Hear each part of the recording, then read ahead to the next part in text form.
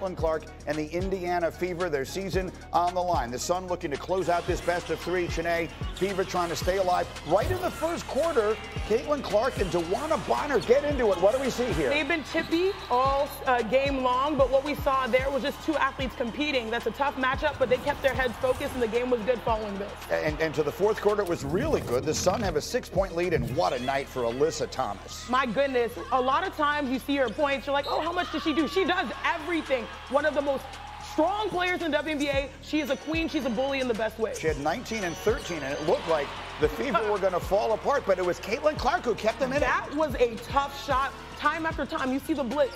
Caitlin Clark is the most blitzed player in the WNBA, and she's still able to pull out plays like that. She got them the lead, so now we're under 2 minutes left. Sun down by 2, and it's Bonner with a big shot. Should we say big shot Bonner? Whether it's Mabry or Bonner, they hit timely threes, and unfortunately, Kelsey Mitchell, a couple of hers were short. Those could have been separators for Indiana. And you speak of Mabry, she had 17 points. Yeah, she's huge. I mean, she was an acquisition midway through the season, and I call her the answer. Anytime someone hits a three, she has the answer right back at them. Look at the emotion. Final seconds, Fever down by 6, desperation time. That would be Caitlin Clark's last shot of the season. She would score 25, 9 assists, but the Sun win. They eliminate the Fever, and after, Caitlin Clark on the year that was.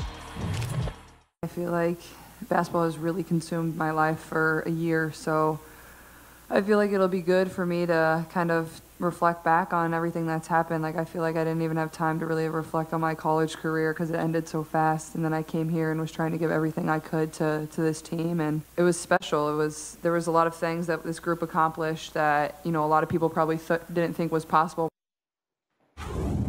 Candidly, it feels like a whirlwind to me. I can only imagine what it must feel like for her. A year ago, she's getting ready to start her final year at Iowa. How do we contextualize what this year has been for her and, candidly, for women's basketball as we know it? Look, she came into the WNBA with great expectations. We witnessed her become the most impactful player that we've seen in a generation. And it's a combination of both on and off the court. Off the court, attendance, viewership. On the court, her prolific scoring and also assists. Guess what? At the end of her rookie campaign, we can say the same damn thing, y'all, about what she has accomplished. It's amazing. She averaged 19 and 8 as a rookie. I averaged 12, I think, as a rookie of the year. That is not an easy feat in the WNBA. Post All-Star break, she averaged 23, 9, and 5. That break was great for her. More importantly, she continued to make history. Single season assist record, that's hers. Only rookie to have a triple-double, she has 2. It's wild, but most importantly, this is the number that blows my mind. I believe by the end of the year, she generated the most points in the WNBA, which is wild. Last night, I think she accounted for 45 points. What she has done, being cool, calm, collected, even though she wears her emotions on her sleeve, has just captivated not only just women's basketball, but the world of women's sports. She delivered, and she deserves some rest. I hope she gets, you know, coming off of the last season, Iowa season, going into the WNBA, it's not easy, but she held it with grace. Look, I mean, for all the talk about her not being on the Olympic team, from a basketball perspective, it was the best thing that happened to her. She played so much better after she got a little bit of rest, and now she got the summer or the winter off. We'll talk much more about this as we go. We have a lot more. 2 games last night. WNBA playoffs continue. We will continue with Chiney in a moment. The carpet ride of a rookie season comes to an end last night. We couldn't have possibly imagined the heights she would climb to. Back in May, she and the Fever got off to an awful start. Team was 1-8. Caitlin Clark was shooting under 38% from the floor. But the season really turned around and picked up after the Olympic break. Chiney talked about that a little bit at the beginning of the show. Clark was left off the team. That was controversial. But that month to rest may really have been the best thing for her. When she came back, she averaged 23 points a game, which was 3rd in the league. We've never seen a rookie take the WNBA by storm, like Clark has. She set rookie records for total points, assists, 3-pointers, and minutes played, all while becoming the first rookie ever to average 15, 5, and 5. So, Chiney, I've known you a long time, and I can see the pride that you, as someone who cares so much about this league, takes not just in the season that Caitlin Clark had, but in the season that Angel Reese had. And other rookies who came in this year, Cameron Brink, who got injured. Yeah. The transformation that they brought to this league is something that we may look back on someday and say, this was the year everything changed forever. Absolutely. You know, last year, based off of the Aces becoming back-to-back champions, there was real momentum. I said last year was the year of the super teams, right? Las Vegas Aces, New York Liberty. This is the year of the super rookies. And my goodness, they delivered. And if we think about history, it really repeats itself. Because if you go to the NBA, it took about 30 years until the guys by the name of Larry Bird and Magic Johnson stormed onto the scene. They were stars in college that represented different aspects of society that took the NBA off of tape delay and elevated it to the modern day NBA that we know right now. These two women that you see on your screen did exactly that in a similar fashion. The WNBA is 28 years old, or should I say young? And if you see the history, first of all, it was that rivalry in college. If you watch their matchup, the Sky and the Fever, it was there, and they had big moments. What they were able to do in completely different ways. Again, our country is captivated by achievement, by sports. That's why we all come together and watch these games. And seeing all those great storylines come to fruition from college now to the pros. But at times, based off of what they represent, you can see the crevices of society. Nonetheless, these women, with all of that pressure, they delivered. Angel Reese, 15 consecutive double-doubles, set the WNBA single-season rebounding mark until Asia Wilson took that over one of the last games of the season. I mean, we can't say enough about Caitlin Clark and her scoring and also assists. Those things, those accomplishments, rebounds, assists, points generated, those are not easy feats, and they did that in year one when all the eyeballs were on them. Yes, this was the year, 2024, where the game changed not just for women's basketball, but I believe for women's sports, because the WNBA has an ability to opt out of their CBA soon.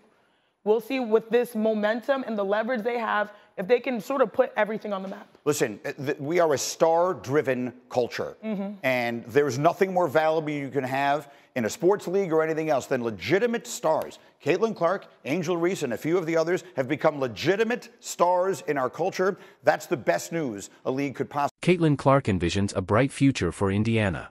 Although the Indiana Fever faced a swift exit from the 2024 WNBA playoffs after a two-game series loss to the Connecticut Sun, Clark remains hopeful and energized about what lies ahead for the franchise. Reflecting on her rookie season and the progress the Fever made, Clark emphasized the positives despite the playoff disappointment. "This is just a glimpse of what this organization can achieve," she stated. "We have plenty of reasons to keep our heads held high. Just 2 years ago, this team only won 5 games. We're young and still finding our way, but we've bonded and truly enjoyed playing together." Early in the season, the Fever struggled, staggering to a record of 1-8. However, they turned things around, showcasing some of their best basketball following the All-Star break and the Olympics. Clark, increasingly acclimated to the WNBA competition, expressed pride in her team's resilience during this turnaround. "It's tough when you feel like you're playing your best basketball, and then it has to come to an end. But I'm proud of this group. They stayed resilient all year and had so much fun together," she added. With the spotlight constantly on her, Clark averaged 19.2 points, 8.4 assists, and 5.7 rebounds per game in her debut season. There's a solid foundation to build upon in Indiana, and Clark signaled that the future is indeed bright, as long as they continue on their current trajectory and grow as a cohesive unit. Could Caitlin Clark become the all-time leading scorer in WNBA history? After an incredible rookie season, many are wondering how long it might take her to break some of the league's most coveted records. Although Clark's debut season came to an end in the first round of the 2024 WNBA playoffs when the Indiana Fever was eliminated by the Connecticut Sun, she has already set herself on a path toward a legendary career in basketball. Just months after becoming the all-time leading scorer in NCAA history, Clark shattered multiple WNBA records for rookies, including most points in a season, most assists in a season, and the single-season rookie record for three-pointers made, among others. Given this stellar start, it's not far-fetched to believe that Clark could eventually dominate career statistics like points, assists, and three-pointers.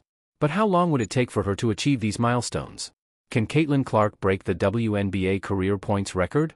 In 2024, Clark averaged 19.2 points per game, playing in all 40 regular season games and totaling 769 points in her debut. The all-time points leader, Diana Taurasi, currently holds 10,646 points and has played 20 seasons in the league. As of now, Taurasi has not confirmed if she will return for another season or retire. If Taurasi were to retire, Clark would need 9,878 points to break the record. If she maintains her current scoring pace of 19.2 points per game and plays every game in a 40-game season, she could become the all-time leading scorer in her 14th season, which would be in 2037. Of course, staying healthy is crucial. Injuries could significantly delay her pursuit of this record. If she can boost her scoring average while remaining injury-free, she might achieve this milestone even sooner. Can Caitlin Clark break the WNBA career assists record? In 2024, Clark averaged 8.4 assists per game, totaling 337 assists, a new WNBA season record. The current career assists leader is Sue Bird, with 3,234 assists. If Clark continues at her current pace, playing all games and assuming the WNBA remains at 40 regular season games, she could become the all-time assists leader in her 10th season, which would be in 2033. However, it's worth noting that another player, Courtney Vandersloot of the New York Liberty, is also on track to break Bird's record. Vandersloot is just 385 assists away from the record and is projected to surpass it in 2026 if she continues her current performance. Can Caitlin Clark break the WNBA career three-point record? In 2024, Clark averaged 3.1 three-pointers per game, making 122 shots from beyond the arc, the highest in the WNBA for the season. The career three-point record also belongs to Taurasi, who has 1,447 three-pointers.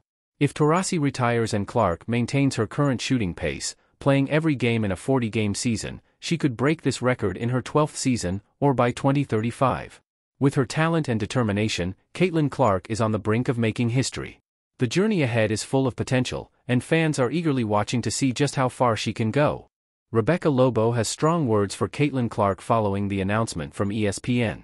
On Wednesday, Caitlin Clark's impressive rookie season came to an end as the Connecticut Sun defeated the Indiana Fever 87-81 in Game 2 of the WNBA playoffs.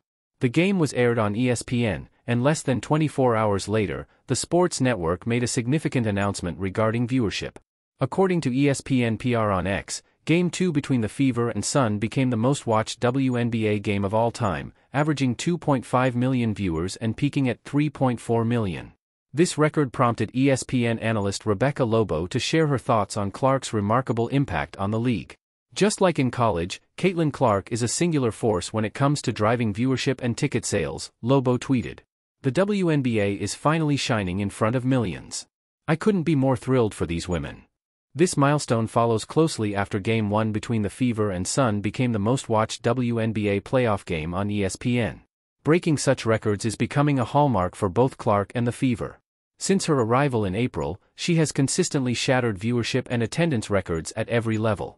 On the court, Clark has set multiple records, including the most assists in a season, the highest points scored by a rookie, and the most assists in a single game. Notably, she's the only rookie in league history to record a triple-double, doing it twice, no less. After a stellar 4 years with the Yukon Huskies, Lobo entered the WNBA in its inaugural season in 1997, playing 7 years primarily with the New York Liberty, where she earned All-Star honors and was named to the second All-WNBA team. Lobo was inducted into the Basketball Hall of Fame in 2017, solidifying her legacy in the sport. Caitlin Clark is not just making waves, she's redefining the landscape of women's basketball. The future looks incredibly promising, and fans can't wait to see what she accomplishes next.